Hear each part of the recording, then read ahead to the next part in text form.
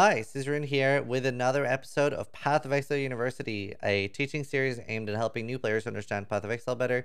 And this is a slightly more advanced episode, and you ideally want to have at least watched Mapping 101 before watching this, or, already be familiar with maps. But it's going to be going a little bit more in-depth into maps, and yeah, just more advanced. More maps, which is one of the endgame systems in Path of Exile. So at this point, hopefully you've now managed to kill Sirus or have experience with the fight. Or maybe you failed it and you want to know what you did wrong. And once you've killed Sirus, obviously it changes a bit where it is no longer guaranteed to spawn the influence, and it will also no longer just be it'll also just no longer be like 3 like before. And you'll see that they'll be longer like this. Can't remember exactly what the max length is that they can go to, and you can still get unlucky and get short ones, but sometimes it will be like out here. It's annoying. And then obviously whenever you put in those and those maps, that's the ones that spawn like extra influence monsters, and the monsters can drop better loot. And by better loot I mean like the influence items, which is like crafting bases. Right. So you can spawn a conqueror to any region with high enough tier of maps and enough stone socketed. And I did go into this briefly in the last lesson, but do make sure that you don't spawn, because you can spawn a conqueror in a region you've already done at this point. So at this point, try to be careful, so you don't like. Sometimes, basically, I will get people asking, "Hey, I killed Baran but didn't get a watchstone." And it's not a bug, but what happened there is that you killed Baran twice in that region. So rule of thumb for that is hover over the region and look if it says, so for example here, I have Baran spawn here, but it is already obtained. So when I kill Baran, it will not give me a watchstone because I've already got the stone in this region. And again, once you are at the Sirus stage, then you will spawn all the conquerors to spawn Sirus in a cycle. Like you can't spawn 2 Barans after each other.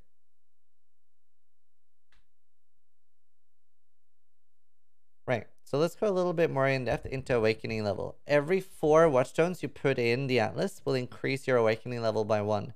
The max from watchstones is 8, and there is a extra passive tree we'll talk about later that can give you +1 awakening level. The higher awakening level, the harder Sirus gets, and it's determined of what the awakening level is before starting the fight. Once the portal and the fight is open, even if you haven't gone in, you cannot change the level. So say that I have 0 stones, I start the fight, and I'm like, I really want to farm him at a high level, and then I put in 8 stones, that is not going to change anything, even if you haven't gone in. So make sure that before you click the open portal to Sirus, that you have put in whatever watchstones you want, whether you want a hard fight with a lot of rewards or low stones and low rewards. So important. The awakening level is also going to make every map slightly harder. If we hover over it here, you can see that there are loads of things happening. Additional drops, additional Shaper and Elder Guardian maps, which is like some other bosses in Path of Exile. Additional base types, unique map bosses have more life. And it's just like increasing pretty much everything. It's making everything harder. So it's a really, really cool system of doing a really cool way of doing things, in my opinion. And yeah, it'll be more additional currency from map bosses. Map bosses will have a chance to drop unique items, like they could drop a headhunter. That's a low chance, but they could drop really, really good items. And the more awakened level you have, it's also a higher chance that when you do have like Baran or Redeemer, etc., that they will drop their influenced items from like the monsters and stuff. So really, really good to have high awaken level. And your aim is to get a total of 32 watchstones. That will let you have awakening level 8, and you can mix and match these with the Maven stones that we'll be covering in a bit. So you have unique watchstones from Sirus, you have Maven watchstones, and you can take them like out whenever. And before we continue on, the normal way that I have my atlas, I can actually, and obviously the atlas is getting changed, but I will normally have 1 or 2 regions with 4, and then every other region with 3. I normally don't care about lower tier drops, but as an example of what my atlas would look like in ritual, it would very, very often be this. So we're just going to fill this in now. Because a lot of people are asking, hey, Ziz, why don't you have all your watchstones in? And there is a lot of reasons for that. So let's put these in. I think every region has 3, except for this one. So I covered in the last session a little bit about if you can't search for it, it can't drop. If I now search for tier 16, these 4 show up. And that means that if I drop a tier 16 map, it can only drop these. It can drop Caldera, Arachnid Nest, Excavation, and Atoll. And I might as well cover favorite maps at this point too. It seems like a good place to put it in. And how do favorite map slots work? And again, like if I search for 15, you can see that 16s and 15s are only in this region now. Why would we do this? Well, we're about to cover the passives and stuff, but sometimes you just want to focus on one region because there's maybe something very rewarding there. But either way, there's only 4 16s that can drop here. Obviously, the unique map doesn't count. So if we look over here on the left, you can see that there are favored map slots. So if I hover over here, it says locked, locked, unlocked. The first one, unlock this slot by completing all non-unique maps in this region. Slot 2 is unlocked by completing all the bonus objective on non-unique maps. And slot 3 is by doing all the awakening objective, right? So you can get that. And what do the favorite maps do when you've unlocked them? So let's bring out the old notepad for this. So right now we have Caldera can drop. We have Arachnid Nest can drop. We have Excavation can drop. We also have Atoll. Now, out of these, you can argue both Caldera and Atoll are like really, really nice layouts. Caldera has some reasons to run it, like good div cards. But Atoll is very, very popular and the one that people want to run the most. What does favoriting it do? So, think of it like right now when the game will go like a map drops, it's tier 16. Is it Caldera? Is it Arachnid Nest? Is it Excavation or Atoll? Right now, it's a 25% chance for either, pretty much. And then when I favorite it, there, that should be 11. This happens. So now it basically is it Caldera? Is it Arachnid Nest? Is it Excavation? Or is it Atoll? So now we have 10 extra, or a total of 11 atolls in the pool. So now, just by doing this, you can see that you have a very, very large chance of it being Atoll. And if you're like, you know what? I really only want Atoll. I don't want anything else. It's all I care about. Now you have 31 maps. So is it Caldera? Is it Arachnid Nest? Is it Excavation? Or is it Atoll?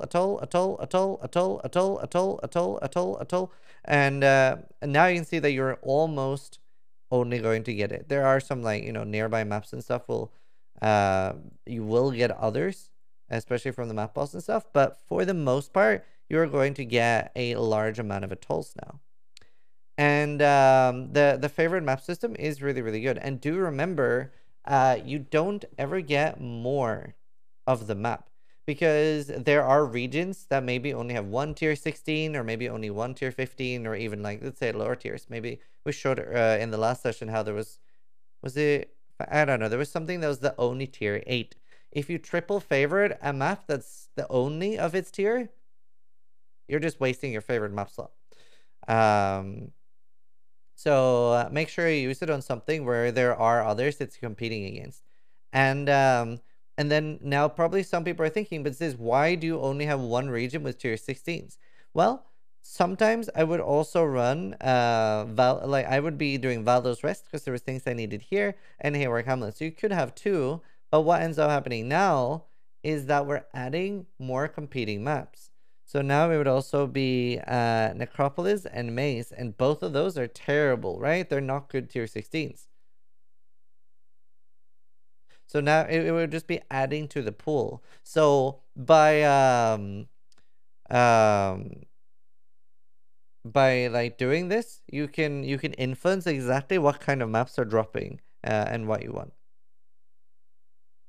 So generally, the way I will map is I'll be doing one region at a time and focusing on sustain. Sometimes there will be something really, really good, like the passives that we're about to talk about, like the diplomatic escort passive was like very, very easy for sustain, where you could do just such a large amount that you would have like hundreds and hundreds of tier 16 maps. You can see now I have like 346 14s, 206 15s, and 62 16s. So there's a lot you can do for like increased sustain. Now let's talk a little bit about the passive tree. Each region gets a special talent tree, and this was introduced during the Ritual League and the expansion there. And it's like an ascendancy tree for your map, and they are unlocked via the Maven Invitational fights. And you fight bosses that you've previously witnessed by Maven. How does this system work, and when does it come into play? It's somewhere between like tier 3 and tier 5 maps. First, you will encounter the Envoy, which has like a really nice, soothing voice and sounds like Peter Dinklage. But it's not. It's not Peter Dinklage. I can't remember his name, but either way, he will appear. Nice, soothing voice. And the first time, nothing happens. But then, after he's appeared once, at some point, the Maven will appear in a map and witness it. And that she basically wants to watch you kill something for entertainment. And let's say that she appears in Tyrion's End. Then you will get like this thing. You just slam it into your map device. You basically click on your map device, and it upgrades it, and it adds this thing here. And then you would need to do two more. You would need to witness two more fights, specifically in the region that you first found in, which is now Tyrion's End. And once you have done all three of the first ones, there'll be like a counter here. It'll look differently the first time, obviously. And it'll drop something called an invitation. You click that in your map device, and you go fight the three bosses that you witnessed. So there's the button here that if you have a map in, if it's eligible to be witnessed, you can it'll be yellow. We actually have that on the next slide. Okay, it's further into the slide, but that's fine. And for every fight you do, you get 2 additional Atlas skill points. Now, especially on softcore, it's not that bad with what ones you are witnessing. However, you do want to be a little bit careful with what ones you witness, because it can be very, very dangerous. And yeah, you get 2 skill points for that region. You get boss loot for all of the slain bosses, and you have a chance to drop like the rollable special watchstones, especially when you're doing the later on. You get to do a 10-way. So it's basically the first time you do these fights in a region, you're fighting 3 bosses, and they'll be very, very low level. Then I think it's 3, 4, 5, 6, and 10, if I remember correctly. And the 10-way can be very, very dangerous. There is a small chance when you do it that every boss will be released at once. Usually you're fighting like 2 bosses, then 2, then 3. But there is a chance that just like Maven just goes like fuck it all and releases all 10. If you're on hardcore and this is early in the league, that can instantly kill you, because sometimes you have 10 hard bosses and it's just like you're dead. That's not something you fucked up. That's just DGD decided. Wouldn't it be fun if there's a small chance that we just fucked their shit up? Some people have it happen quite a lot. I actually only had it happen once during Ritual Hardcore Soul Self-Fun. Only one time. And one time during my Gauntlet practice run. But either way, it is fairly rare. And you can have a max total of 10 points in each regions, and these can they'll add monsters, they can sometimes increase the difficulty, but they're very, very rewarding. And it's a very, very strong one. And as for what to pick, This is most likely, well, we know that it's getting changed and we don't know for what. So as soon as all the changes are listed, I'm going to make a video again saying these are the best regions. But let's look at Ritual League and some of the good examples of what was strong here. So Valdo's Rest had a Harbinger node that was insanely strong and basically spawned a map worth of Harbingers. So like 400 monsters in like one small area. It was fairly dangerous and rippy, but it was so rewarding. And Valdos was like probably the most popular mapping choice during the Ritual League. Haywark Hamlet had two really good nodes. It had Essence nodes, which I'm hoping and praying stay because they were just so nice, especially for solo self-found. But basically, this one was kind of garbage, but this one made that Essences, instead of being able to spawn at a max of Screaming, they could spawn at Shrieking, and that meant that you would very regularly get Deafening Essences. So it was just so nice. And obviously this one meant that you always got an Essence. So in Beyond, this was really, really good for Soul Self-Fun. In Soul Self-Fun, it was really, really good with Essences here. The Beyond one was really, really good for Trade League. And then this one was extremely popular no matter what you were doing, which was a larger chance for harvest, and that when you did find it, you got more of like the rare ones, like augment, annulments, etc. So Highwork Hamlet ended up being like one of the best regions in general. Glenneck Cairn had like some really good Legion nodes, but really, really good Incursion nodes. They made Incursion very good to run. And its Incursion has been something that maybe has felt like pretty bad for people, and that changed a lot in Ritual League, where it became very worth running, and not just like, even it made the temple very easy to run too. So it was really, really good. Turns End and what's the other one? There are two that had really good. Lyra Arthane and Turns End both had really, really good bestiary nodes, which made bestiary like so much better. And all of these, like, the takeaway here is that they really, really empowered and gave it a lot stronger of an identity. And Lexioris made Perandus like insanely good. So there are loads of other ones that were strong as well, but these are some of the top examples of how it really, really changed the gameplay. And it changed a lot that people were doing less like, oh, this is the best map this league. Like some leagues, there's been like, oh, we're always farming burial chambers, or we're always farming tier 14 strand or something. Now it was more about like, ooh, this is a really good region for this. That is a really good region for that. Like I was running for the first time in a long time. I ran so much Perandus. I actually kind of hope that stays because it was very, very interesting that Perandus was so strong. Like I got like 8 Chevron's wrappings, 4 impulses, 3 taste of haste. Really, really rewarding. And it felt very, very good to actually have Perandus coins for something other than vending them for wisdom scrolls. So yeah, and the first 6 points that you get very, very quick access to. You get very, very quick access to your first 6 points. Obviously, your last 4 are pretty hard, but yeah. And I will make a video showing like where your first points should go and stuff as soon as it's up.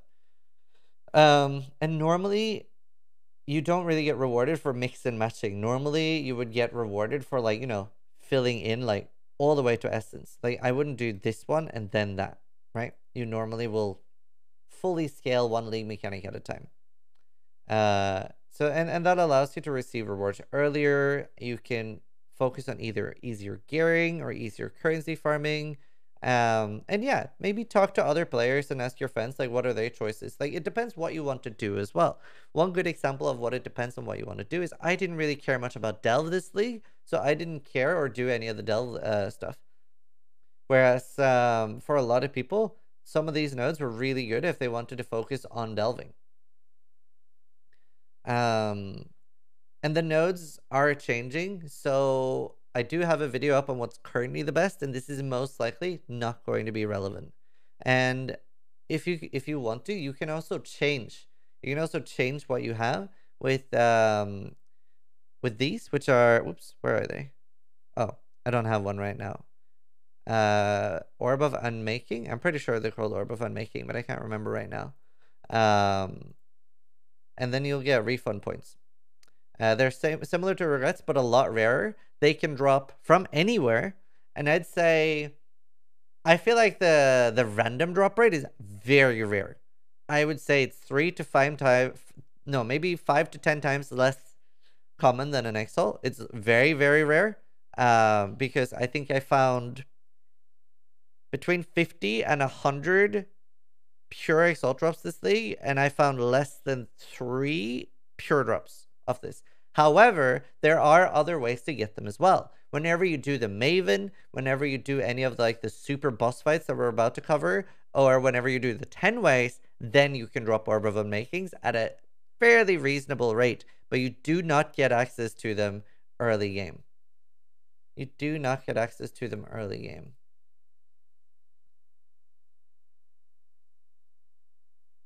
Especially the Maven fight itself drops them a lot. And yeah, there's not really any wrong choice here, but you do this to get more of the league mechanic that you're trying to run. So some people really like Legion, whether you're SSF or Trade League. Maybe you just really like Legion, and then you pick the Legion nodes, etc. And even though I wouldn't say the Breach nodes were particularly good, but if you really like the Breach nodes and have fun with that, they do make them better. So here is what it looks like when the Maven is witnessing a fight. And it's important to get used to this because later on you'll have access to bosses, say you're doing Shaper, etc. Right? And if you're doing Shaper and you're witnessing, you can witness the boss fights, it becomes really hard to the point where you might not even be able to do it on softcore. So make sure you're very careful with what is being witnessed and what isn't. And she will actually empower the bosses, and she will do really, really cool things to the boss, like heal the boss.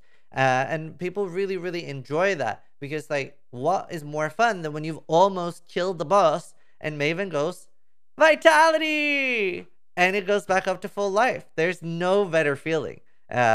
So obviously that got nerfed a little bit during Ritual League, but there are some things to make Maven less challenging. Particularly grabbing a Frost Bomb gem can be really, really good, to the point where early in the league, I myself had a very strong build, went into Shaper, and I could barely kill Shaper because she heals the Shaper during invulnerability stages. So I was just this is a tough fight. It was 20-25 minutes, and then I was I'm gonna go get Frostbomb because that lowers the regen of monsters. But do remember, the takeaway here is that the Maven does make the fight harder, and it is genuinely hard, even on good builds.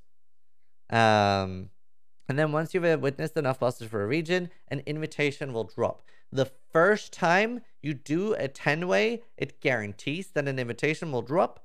So that basically means that once you're on the final stage, which looks like this, once the first time you hit full here, it will drop an invitation.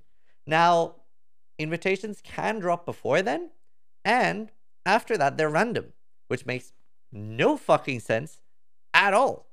And that's something they should just completely do away with, because it should just literally be, once you get sometimes you end up getting 7 in this region and just 0 in this region, and it just feels bad, and the player just ends up wondering, did I fuck something up? Am I doing something wrong, or am I bugged?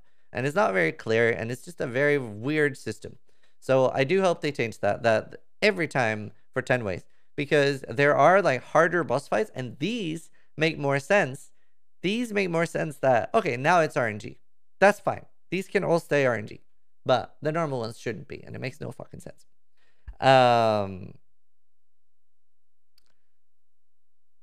Right. And then after that, they are completely random. Right. So again, activating it, this means that it's not being witnessed, and this means that it is being witnessed. So glowy, yellow, good, or bad if you want it to be easy.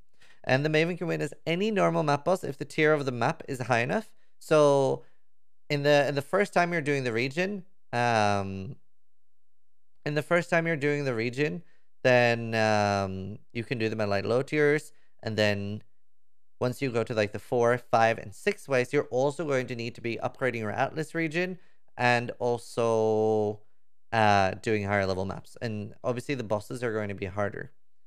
And once you get to the 10 ways or like the random super boss ones, you can roll those invitations. Whereas the early ones are more like quests, which is just like, just kill this. It's not going to be any extra mods. It's just going to be like a white map, but they'll get harder and harder.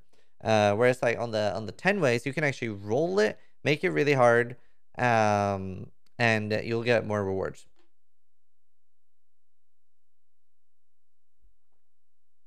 And similar to for the Conqueror storyline, the map device will tell you and give you warnings if like she can't witness a fight or what's wrong. Like if it's too low tier.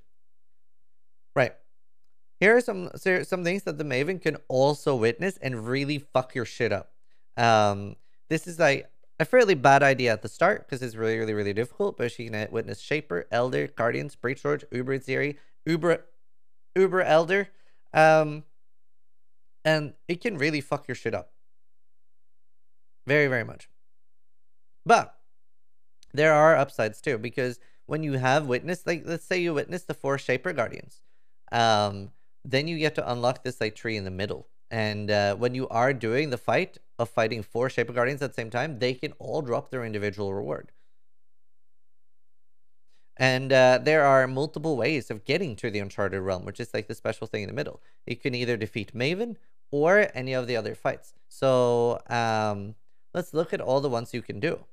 So you can hover over this and you can do the ones with the Shaper Guardians. You can do the Elder Guardians. You can do the Cortex Guardians, like the Synthesis bosses. You can do the Breach Lords. And you can do the Feared. And the Feared is now the hardest thing in the game. Or, well, virtually the hardest thing in the game. And it consists of Cortex, Chayula, Ubrid Zeri, Shaper, and Elder. So this is a very, very hard fight. You're fighting all of these at once, and it's very, very hard. Now, all of these are hard, and just as a quick rule of thumb, the Shaper and Elder Guardians ones are the easiest ones. I'd say probably... It depends a little bit on the build. I find they're both very easy, comparatively. And then you have the Synthesis bosses are probably the next up. That's like slightly more difficult. However, these are also very hard to get. To find all 4 of these is very, very hard. It took me a very long time to get my rewritten distant memory. I don't think I had it the first 3 weeks, maybe. The Breach Swords, they're very, very easy to get because this might change, but currently you can witness normal Breach Stones. So like a level 70s off and just like kill them very, very easily. Now, when you actually do the Formed, I think it's called, I think it's the Formed. Anyway, whenever you do the Breach Lord fight, they will be the same as pure Breach Stones. They will be all high level, and it's very dangerous. It's actually not that much. For a lot of builds, it might even be harder than the Feared, because Ulna Tool, if you have low damage, can just end up stacking up. Oh, it's called the Hidden. The Ulna Tool, if you have low damage, can just end up stacking up so many that it can just one-shot a lot of builds. So very, very dangerous. And on hardcore, you really want to make sure that you have an insane build. And then after that, you have the Feared, which is insane. Insane. So all of those will give 2 points each. And yeah, so this is like the final passive tree. And what's so special about it? Well, it affects the entire atlas, every region. And that is really, really cool. Now, do note that nothing affects things like, say you find a Zana in Hayvark Hamlet. Even if she gives you a Hayvark Hamlet map, Sextants or passive trees or anything, nothing affects that Zana, right? It's completely unaffected. Think of it as Zana having her own atlas, and she's got a shit one where she hasn't upgraded anything. Is a good way to think about it. But yeah. You also get all the boss drops when you are doing these special fights. So it is really, really good. You can also get synthesis drops, which is not really going to be covered here, but like they're really good rare items. You get master missions, and it's just, oh, it's amazing. There's so much you can do here with this. We're going to look over it here in a second. And pretty much all of it is good in some ways. So we don't know what's being changed here, but let's look at some examples. The most popular thing on this was Path Not Taken, and we kind of abused that, especially early league. And what it does is that the maps that Zana give you, like the choices, it just doubled. So if she's about to give you 8 maps, you get 16. And this is so incredibly strong because sometimes then you would have like just like this big row of maps to choose from, and it would be very, very popular to either look for Zana maps like Cortex, really, really good unique maps, or what we were all searching for, map contains Harvest, which was the biggest chase thing in Ritual League. So that was very, very popular. Most people had that. There's some other really, really good things as well. I don't necessarily think this is changing that much, to be honest. Here is like that you're speeding up your Conqueror progress. Here is just +1 awakening level. That means that you could have awakening level 8 while you normally would have 7, or you could go all the way to 9. This is possibly the most disappointing thing in all of Path of Exile for all time for me personally, because awakening level 9 would have been such a cool way to introduce Uber Sirus in the same way that we have Uber Ziri, where I was really hoping it's barely, if any, more difficult than the 8 fight currently. And I think it would be so cool if you threw in a few Conquerors and maybe added 2 or 3 more unique items. So I really hope they do that, because this deserves to be special. I think it's really cool. This is an increased chance for Sirus to drop an Awakened support gem. This I initially thought was garbage, but it is probably the strongest node on the thing, and it's only 2 points. It's basically that you're getting 1 more mission per day, which is good, but it's also 10% chance to grant Atlas mission on completion. And it wasn't until a friend of mine, Embu, put it into a different frame of reference that this is the same as getting 100 extra to awakening level, or 100. I can't remember exactly, but either way, the awakening level, which is like the 3rd step of completing maps. So if we look here, sure, right? It says complete this map with at least tier 14 and awakening level 2. The map can be white. You don't need like the same way, even though it's a red map, you don't need it to be rare and corrupted. You can do it completely white, but it would need to say 2 here, and the shore would need to be tier 14. That's all you need for awakening level. And the more you get, you're getting more its effective modifiers on non-unique maps. So that means that, like anything would be like 100% fist damage would be 120% fist damage. And then you have, as you see here, 8% chance additional map, or sorry, 8% additional chance to receive an Atlas mission when completing a map.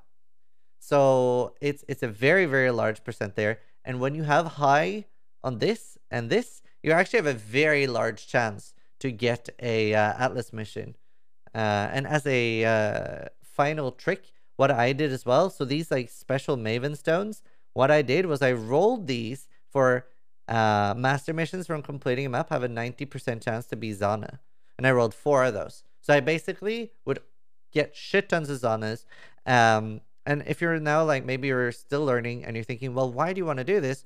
Well, you just get such a large amount of Zana missions, which is, well, first off, you're getting loads of free maps. You're getting free access to Harvest. And even though I'm playing solo Self-on, I think I had 13 or maybe as many as 15 Cortex maps in this league, which have loads of very, very valuable drops.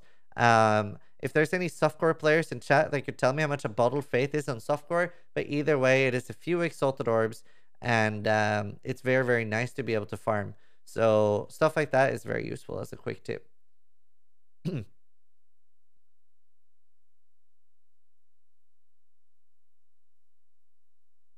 8 Exalted Orbs, 22x last league, 20 to 30x last league. Okay, so it's a good way.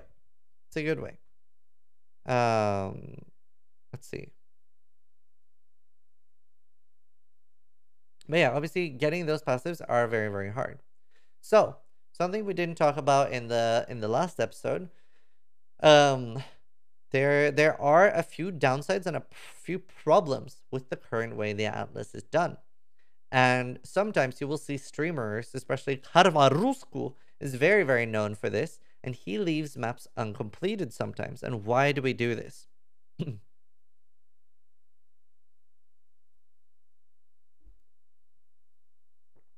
And that is because the favorite map system comes into place kind of too late.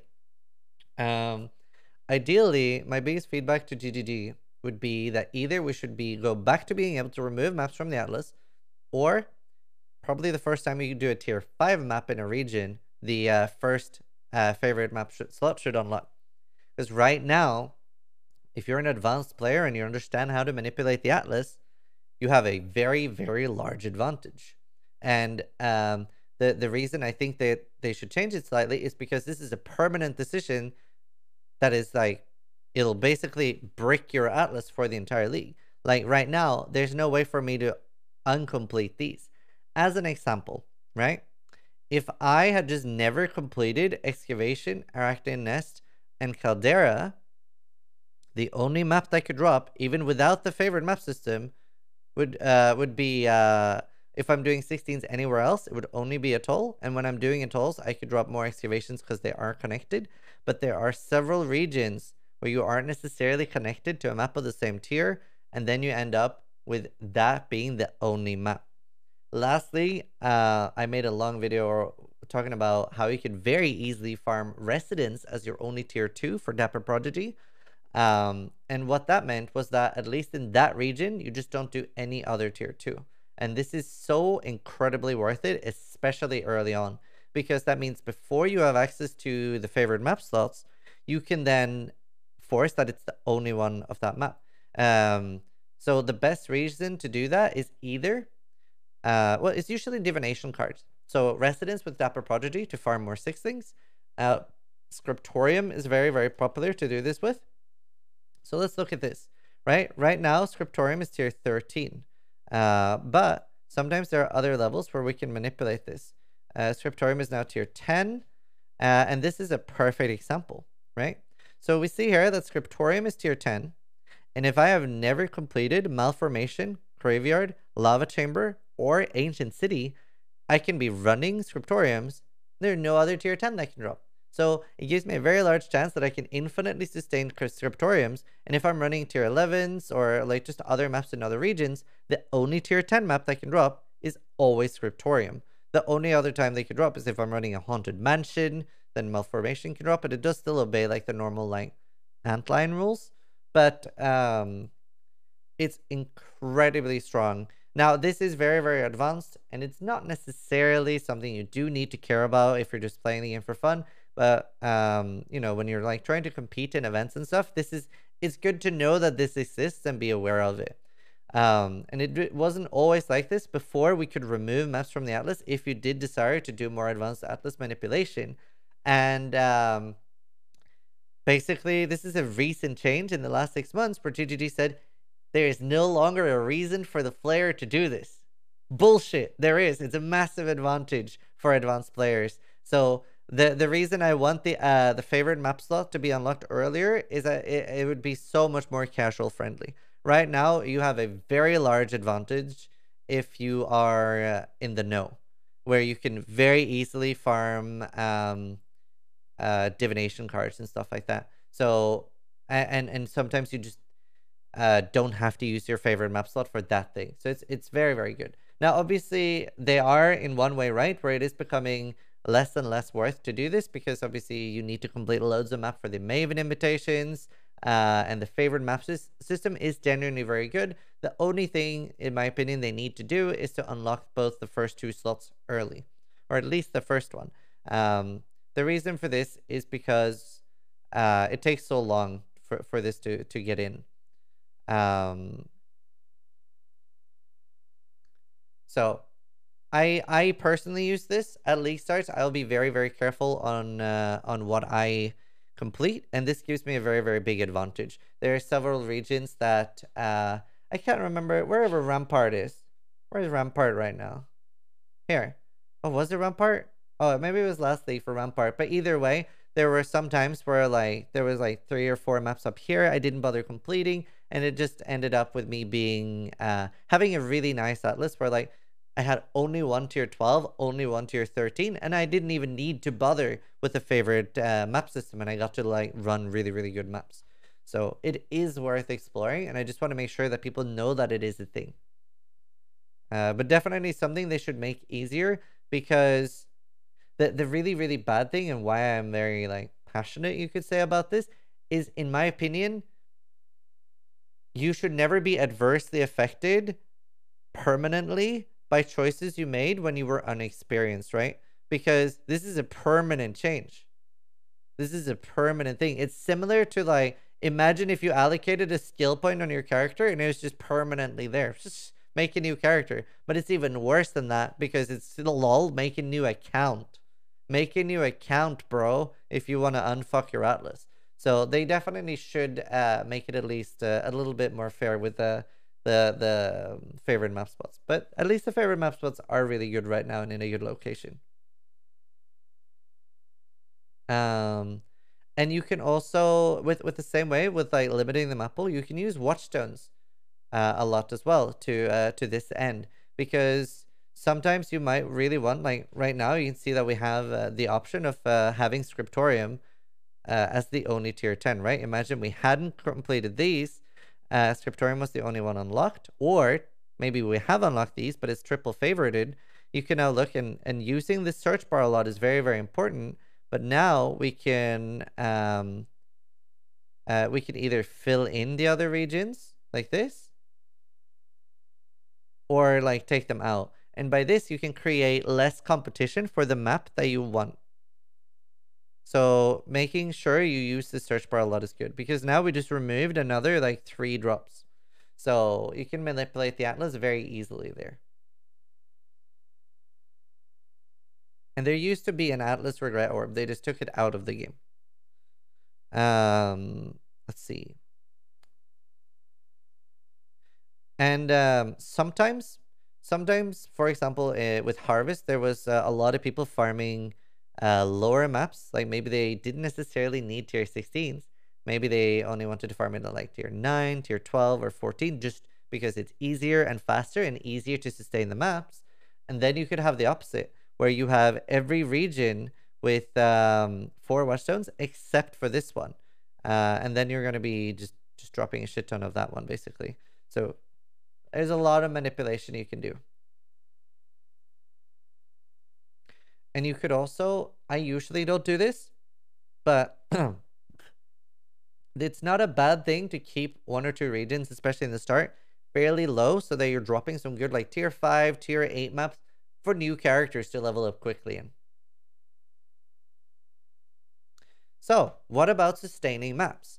So map sustain is a function of basically juicing up your maps, is what we call it, which is like, juicing up is like a term the PoE community used for like just adding shit tons of stuff to the map. There's a lot of things we can do to put more monsters in the map, and we actually have an example of a super juiced map here later. This might look like very, very scary to a lot of new players, but yeah. That's whenever somebody says they're juicing a map, they're putting in things like a lot of watchstones, high awakening level, sextants, scarabs, rolling the map well, and there's a lot of things you can do. So that's what that term means. And map sustain has gotten incrementally easier throughout Path of Exile. Historically, it used to be incredibly hard, and you could very easily run out of the endgame. Whereas now, now it's pretty easy to the point where you can run maps completely unrolled or blue, and you can still like sustain between tier 13s and 16s. But you aren't very easily able to sustain one specific map. Like only running atolls can be kind of hard. So there's a couple of things we can do here. So incursion and incursion temples can be a really, really good thing to get additional maps. Zana missions are basically free maps and can help you with sustain. Side content, while side areas and stuff like that can help. And juicing the map. So juicing is adding sextants, harder modifiers, more monsters, more quantity, prophecies even, adding extra league mechanics. So through the map device, we have, for example, we can run, we have the infused ones, which is an either even more advanced one. You don't start with these, and this is something you discover through harvest, but like infused bloodlines. This will give us 6 additional packs of blue monsters, and they can help drop maps. And then you have like the ones you start with. These cost chaos orbs, anarchy, ambush, domination could be good, beyond can be really good, etc. And these get changed up, so these are being changed up this league. But either way, that's some things you can do to juice them up. So like you have sextants, And I actually have a guide on Sextants too. But the easy rule of thumb and the TLDR is anything that adds monsters to the map is good. Here you get 2 more strong boxes. Here you get 30% increased magic pack size. Here, and there are loads of these, you get 8 additional packs of monsters.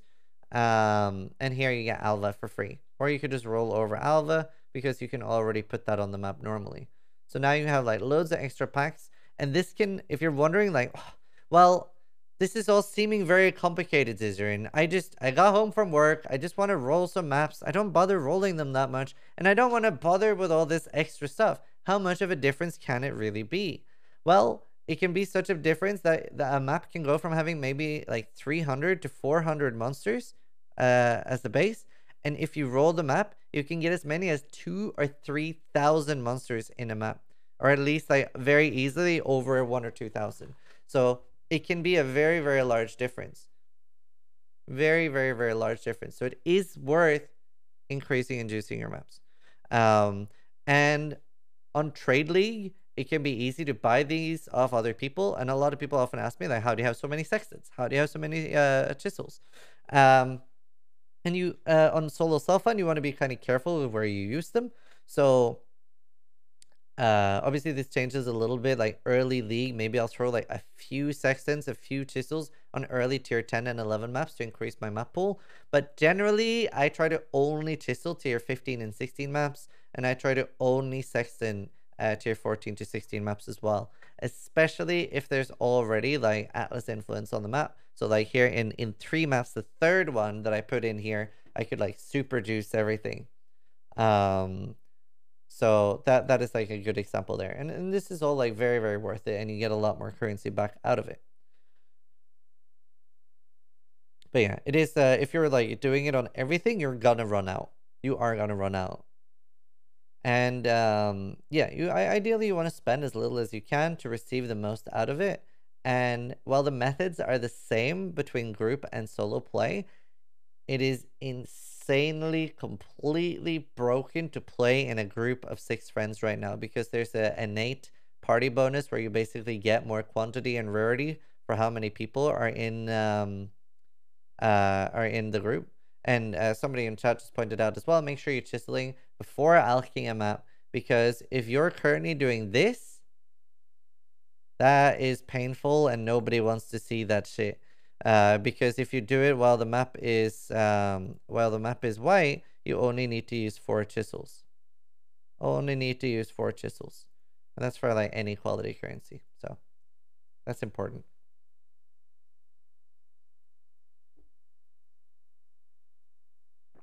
So it is a lot more worth to use things like scarabs and sextants and stuff the more people are in the map, because of the party bonus and stuff. Even though you'd probably think like, well, surely Zizaran, you have to split the loot that you get too, so it ends up evening out, right? It really doesn't. It doesn't anywhere near even out. The difference of what you can farm solo, whereas like what you can farm with an optimized 6-man group, we're talking like power of 10. It is just completely screwed up. Like even including like splitting it, if you can maybe solo farm as a strong player like 10 to 30x a day, you could farm a couple of 100x a day with like if you're watching like Empyrean and people like that. It's completely busted. I am personally, I don't mind people doing it. I think you should always do the best you can, but I'm not a favor of the game allowing it to exist in a certain way. Not a huge fan personally. But yeah. And then whenever you are solo, normally what is pretty popular is you can stay in like tier 2 to tier 5 tower maps and really juice them up. So like low maps, you don't really care about doing super high ones often. Depends on your build as well, obviously. But when you are like doing like delirium and stuff, it can be like really, really good to farm for the nurse card in tower maps. And it's very easy to sustain it's very, very easy to sustain low tier maps. If you're in a group as well, something that's really popular is, for example, right now, Port is tier 11, and you can farm for the Saint's Treasure. So the item quantity bonus in a party, very, very good. There's a lot of things you can do. Like, Empyrean's group looted 2 headhunters in 1 map. So there's a very, very big difference between optimal and non-optimal in Path of Exile. And that the reason about like why aren't you running high tier maps is because a lot of the things that are rewarding aren't necessarily dependent on the tier of the map. It's more about like the layout, what can drop there, like divination cards, and how much you juice it. So you're sacrificing experience, and if it's something like if the map is like influenced with like Baran and stuff, obviously you're not able to drop high tier bases, but that is the sacrifice you can make. So here's like general progression of choosing maps and what kind of everybody should do this at least. And again, as many as I do put out a lot of tips and advice for people, again, the bottom line for everything, no matter what, is if you're having fun, you're not playing the game wrong. The only way to do something wrong is not have fun. Don't let anyone tell you otherwise. But yeah, generally on white maps, you roll them with 2 decent modifiers. Just run them blue, especially in solo self-fun. You can very easily run out of alchemies and stuff like that. And make sure you use your white master missions. And a nice rule of thumb for master missions, especially like bestiary and alva and stuff, it's pretty useful to use them in the highest tier available. Especially like bestiary, there are some beasts locked behind item level. Like for example, the feral tiger can only drop at tier 13 maps or higher. On yellow maps, I don't recommend chisels here, but you can do it, especially on Tradely. You can always buy more chisels. But you at least want to start rolling them rare, and you want to start using your yellow master missions early. And on red maps, especially when you're first breaking into them, chiseling here is very normal to like break in and stay in red maps and not go back down to yellows, and like build a successful pool. Because while I'd say right now it is very, very easy to build and maintain a pool, you can still get unlucky and maybe get like 1 or 2 11s and 12s, run those and get nothing back. That can be very, very common. But on average, you will be always just increasing your pool now. You generally always want to run them rare. You don't always need to instantly corrupt the map. So obviously we talked about how like the bonus on red maps, you need to corrupt the map and run it corrupted.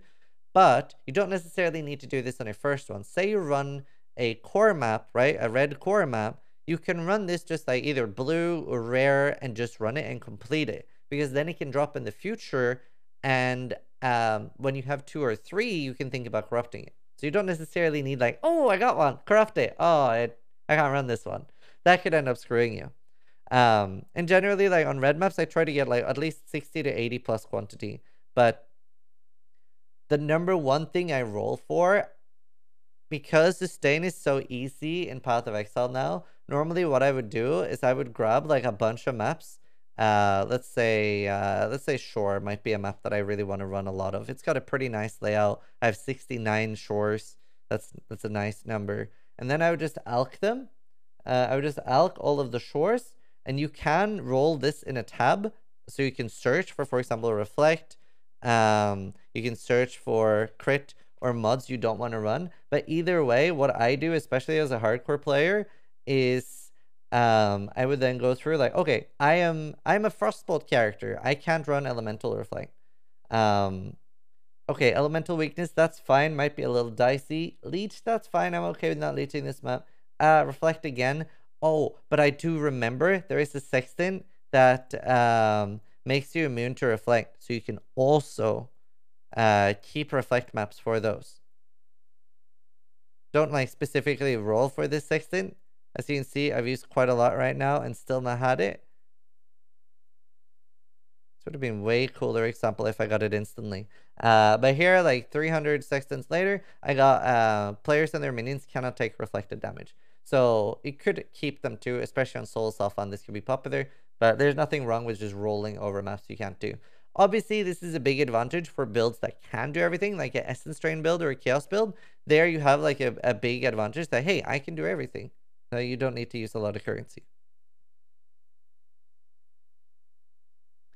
And here's like what you ideally want to be doing. On white and yellow maps, you can then, especially like further in, you try to like go for a map that has a good layout or good divination card drops. It depends what you're doing. If you're pushing XP, if you're trying to farm master mission or trying to farm div cards. And especially if you're trying to farm for div cards or anything that drops, then you do want to, even on white and yellow maps, care about the roll. And if you are farming for div cards, then you can also use like chisels and sextants, even if it is a white map, because sometimes you just really want to farm div cards, and incursion helps a lot for that as well. There are several prophecies as well. I do have a separate video talking about all the prophecies, but there are things like adding frogs or adding rats or adding prophecies to the map, and that will give you either more quantity or more monsters to kill. On red maps, you want to start optimizing your incursion a little bit. You want to, ideally, something that's good for map sustain is, say that you're doing like three maps with incursion in it, with maybe tier 11s or tier 13s, and then you can finally do one tier 16 with incursion, and the entire temple is going to be tier 16. Then you're going to end up getting a lot more sustain, and it's really, really good that way. Especially on software, you can corrupt chiseled rare maps. So if I go ahead and start like slamming with Vol Orbs, these maps, you'll see like easy first try. This now has 8 modifiers and has a shit ton of quantum pack size and stuff like that. And this is a really, really good map that I can run, but it's very, very easy for something to be like, crit, I don't want to run crit, or like end up being like minus max or a flank. Now, what happened here? Has this rerolled my entire map? Could this be a reflect? No, it doesn't actually change the mods. Whenever you vol a map and it becomes rare, it has exactly the mods before. It just adds like more quantity. So don't worry when you vol a map and it turns unidentified. Like, I don't know what it is now. It's completely safe, assuming it was safe before you volved it. And then, yeah, here you want to focus a little bit more on good sextants. So good sextants is anything that adds monsters to your map. The only one that adds monsters that might be bad is the physical monsters one, because they have like a big aura, like a proxy shield around them. Right, let's see. If you use Zana missions here, I really like using Zana missions on tier 15s or 16s, because then you're getting tier 16 free maps. And you have a good chance to get like Hydra and stuff like that as well. And whenever, if you're wondering, let's see. So here, Zana sells you a bunch of maps. But what if you run out? You run out of maps, right?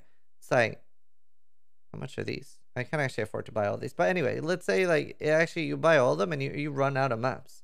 I just spent like 50 chaos on maps. I'm like, I can't even buy the chisels to make the empty window. But like, now what? Does it reset when I level up? Does it reset every day? No, it resets. There's one other thing that I actually not even completely sure. There's something about like the hidden flare level that changes it periodically.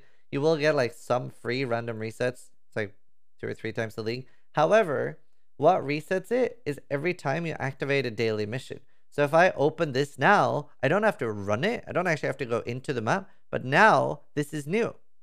And this is really, really worth checking, because this could sell me a Cortex for 8 chaos. This could sell me a Cortex, which is worth a lot. You could sell the Cortex or you could run it.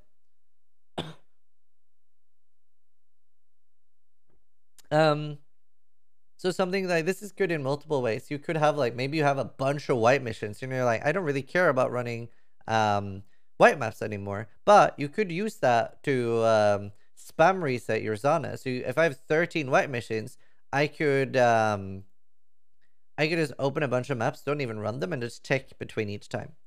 And I think I had 3 or 4 Cortexes here. I had 3 or 4 Cortexes here. Let's see. So this is the ultimate juicing. Let's see. Yeah, there's actually notes for this too. Hold on, one sec. Oh, it's whatever. Anyway, there's multiple juicing things here. So this is a only tier 5 tower map. So obviously we talked about a low tier. It's easier to sustain, and obviously less dangerous. And when we're doing this thing here, Delirium, it makes it very, very hard. It actually makes 100% Delirium tier 5. I'd say that's probably like, maybe like similar strength or slightly harder than a normal tier 16, right? Is that fair to say? I think so. Either way, it makes it a lot more dangerous. We have do not consume sextant uses here, which is a Zana thing. And this is like super juiced, by the way. This is super juiced. Whereas, yeah, I guess it is much harder. But either way, it's this super juiced, and a lot of players aren't going to do this because this is a map you don't just like run this once. You actually use fractured fossils to make more of this. Which will what that would do is when you use a fractured fossil on this, it'll keep this one. This is also called fractured, which is bad. They use the same word for two completely different things. But a fractured fossil with a fractured mod, it would basically re-roll the map and give you another tower map exactly like this. So it would keep the does not consume sextant charges. It would keep the 100% delirium, and it would keep slaying enemies together. Has a 13% chance to attract monsters from beyond, which is even more extra monsters. And then everything else would be random. And you basically make yourself a base type like this, and then keep using fractured fossils. And fractured fossils are like, well, depending on the league, as low as 50 Cs, I think the lowest I've ever seen them, and up to like 300, 400 C. And the price changes based on the league and if they've like buffed or nerfed things. However, this is like incredibly worthwhile doing in a group of 6 people, where you can make multiple exalts per map, even get multiple raw exalts per map, but just a large amount. So it's pretty insane. Pretty sure the map splitting is going away in 3.14. No, it is not. You're wrong. That is you're thinking about the bestiary split is going away.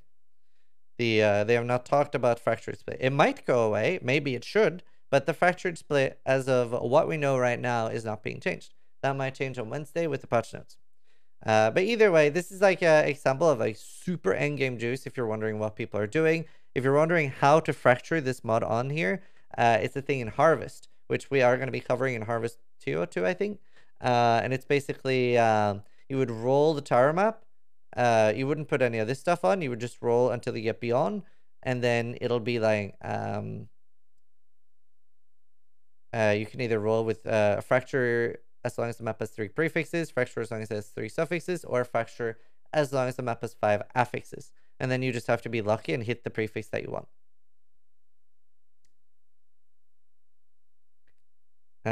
Let's see. Right. And yeah, the average cost of this on softcore trade is normally around 100 to 400 chaos to set it up perfectly, and then another 120 to 300 chaos to make a copy. And yeah, you don't run your original map. You keep like using that to fracture. And you can use, for example, say you're playing like something that would be killed by reflect. You can use fossils that block like the reflect mod when crafting it. But yeah, there's a lot of things you can do here. Oops. And the top line here is very, very important. You aren't going to spend 100 chaos on a map and get 100 raw chaos back out of the map, right? You're gonna get like it's you might not even get 100 chaos back on that map, but on average, your income is going to skyrocket. Where you are going to get things like good uniques. You are going to get good base types. You're going to get a shit ton of divination cards, and on average, you will make a lot of money. And if you're just juicing one map and you're like, I got shafted, you can get unlucky and that'll demoralize you. So you want to have like batches of like 10 to 30 maps. And same with mapping. That's a good rule of thumb anyway. Is that you do want to like don't like maybe roll one map at a time and put it in. Rolling like 10, 20 maps and then doing map, trading your hideout like lava, it'll make you like get a lot more income. Now that's not everybody's goal, and that is also completely okay. Let's see. Also, yeah. Loot filters are very, very important. It depends what you're doing and how strict you want it to be, but having a strict loot filter so you're not like looking at loads of like loot, because especially in the end game when you're doing things really, really advanced, you are going to be getting just so many items to the point of showing all of them could literally crush your game. This is obviously a very, very advanced thing, but it is worth mentioning. And as we've said, like the main point of all this is just as many monsters and as many things you can add to the map as possible, because that still going to have the same surface area. So if you have, 2,000 monsters per map, that's better than 300 because you're going to have to travel the same amount of time anyway. And there are some combinations that work really, really well together, like Beyond might seem like, well, this is just adding extra monsters that are dangerous and are going to kill me. But yeah, that is what we're looking for, as many monsters as possible. So that's why we do care about prophecies like Plague of Rats or Frogs, because they do add a surprising amount. And there are some other prophecies too that are maybe like less chased or less worth going for, but like the ones that add some strong boxes, etc., could also be really, really good to look out for. And like here we have like some good rules of thumbs of sextant modifiers, of things that are worth getting. And again, this is like an endgame thing that you want to look for, but anything with pack size, anything with monsters is generally good. This one, particularly worth looking out for, Hunted Traders, Mysterious Harbinger as well. Also, they're very, very rewarding. And then you have a very, very advanced thing, which is like Nemesis monsters drop additional currency, which is like jackpot for currency for Trade League software players. And I have that in a separate video just showing how Nemesis monsters work. Here are some of the good prophecies. So Plague of Rats with Frogs. Any Tempest will add 30% quantity. Valve wins. I don't think it adds quantity at all, but it will allow you to get loads of corrupted Sextants, which you can sell for Divine Orbs. Deadly Twins duplicates all bosses. Twins duplicates all rares. And the Cursed Choir adds a large pack of Sea Witches to the map.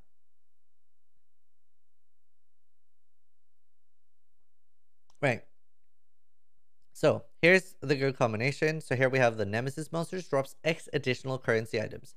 Now, normally what I do, and again, I have a full separate video on this because it's a very in-depth thing, but if I ever roll a map at any point during the campaign that has both the mod Nemesis and Beyond on one single map, I keep it. I don't roll it. Even if it was something I really need for progression, I will keep it, because getting both on the same map, what this means is that I can then have the Nemesis and Beyond and add an additional Beyond from the map device.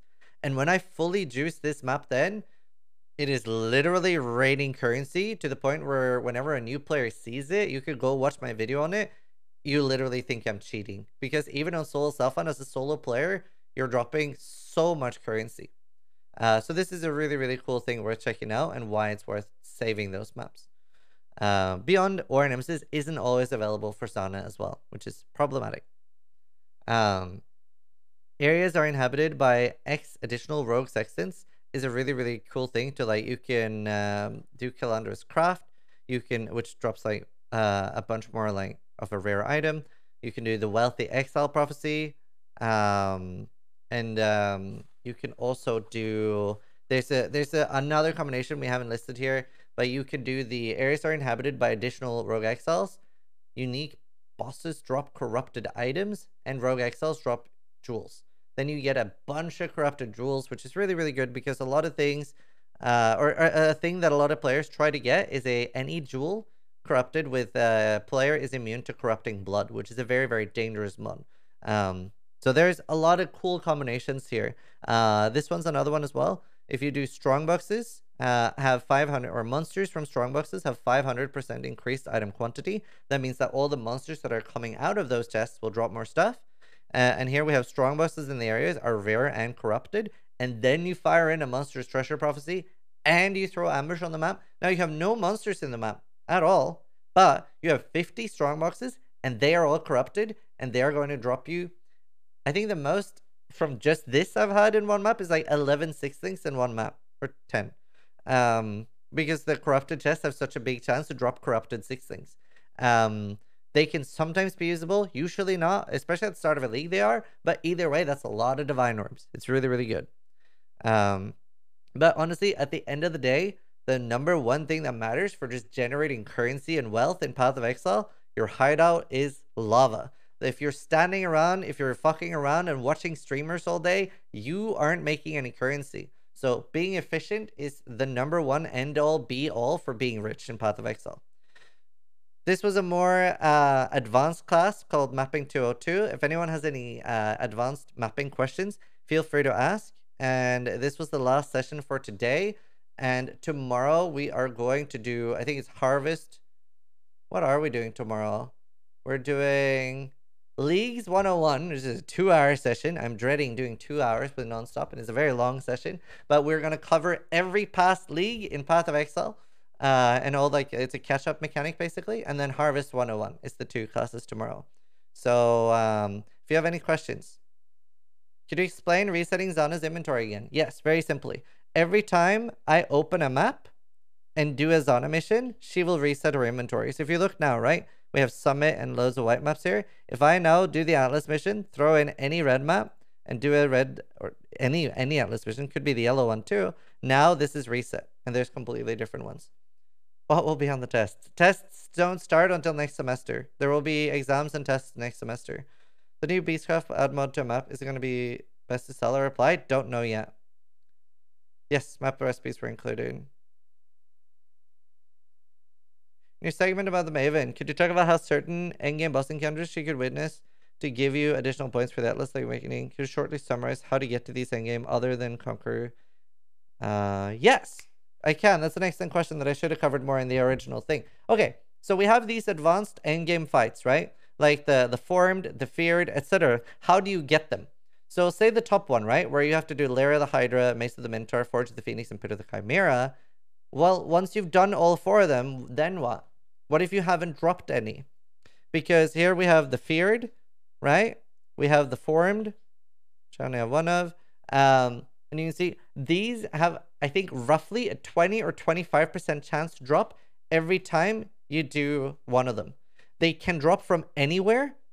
Literally, like you could be doing tier 16 maps and you can drop the formed, but they have a 20-25% chance to drop from the thing you're searching for. You could get very unlucky. When I was searching for my Breach Lords one, I think I did 11 Breach Lords for my second one before I got the invitation.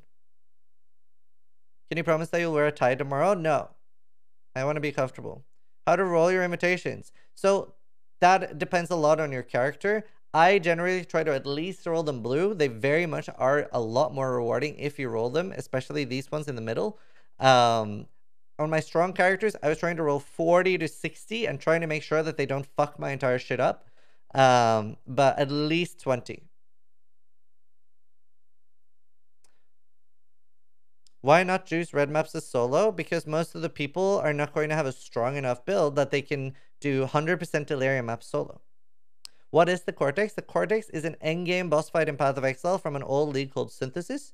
It's basically just a boss fight. It's like a lot of it is random as well. The mods on the fight is random.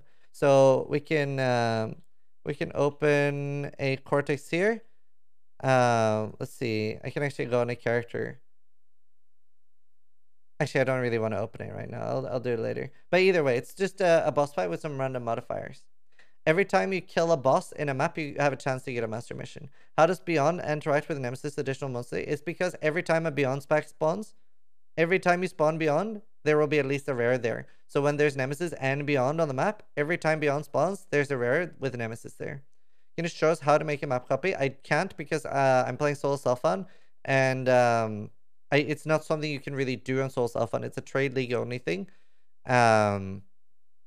It would actually be pretty cool to get a video with MP or something for like a little bit more like super juicing. With this league possibly being more grip friendly, is running solo game going to be worth with Fractured Fossil? Most likely going to be more expensive now. Maybe not. Maybe not worth solo. I think they've focused way too hard on making group play way too valuable. It's insane. Have we published the Mapping 202 PowerPoint anywhere? No, they're just for videos. But you can look through the video. But yeah, for most people, it's not obviously it's not something you can regularly do in SSF. You usually can do it a few times, yeah, harder to do. I have videos on playing Soul Self-Found on YouTube already. We actually have past PoE Universities. I mean, usually you just do it once and then you never do it again, Urbio. What maps do you leave uncompleted? Right now, I didn't do any except for League Start, where it was just anything with a bad layout. Like Necropolis, Cells, Cells is very good to do sometimes for divination cards, but unless I know that I need the map for a divination card, I will avoid doing maps that I feel are bad layouts.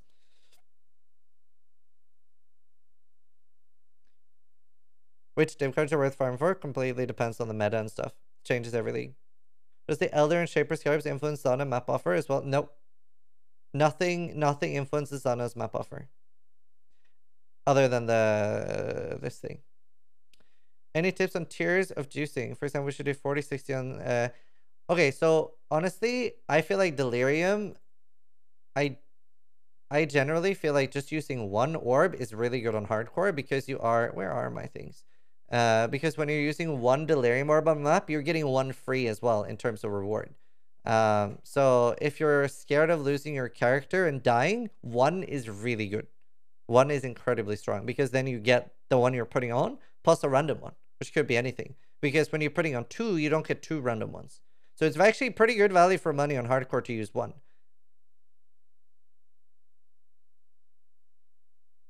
That's explained in the previous session, Brava. Watch that one. They might change when Headhunter is droppable, but currently Headhunter is item level 40 to drop. What do you mean get a random one? So if I throw this on here, now it's going to be scarabs, but when I go in, the rewards will be scarabs and maybe currency, or scarabs and maybe armor. But yeah, that was the main like normal questions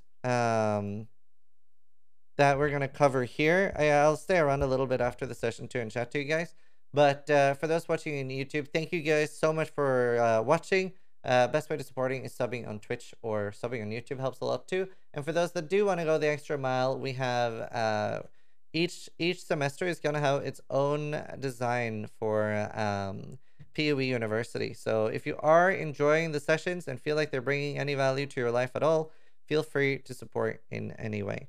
And yeah, but the most important thing of all, try to die less than I do.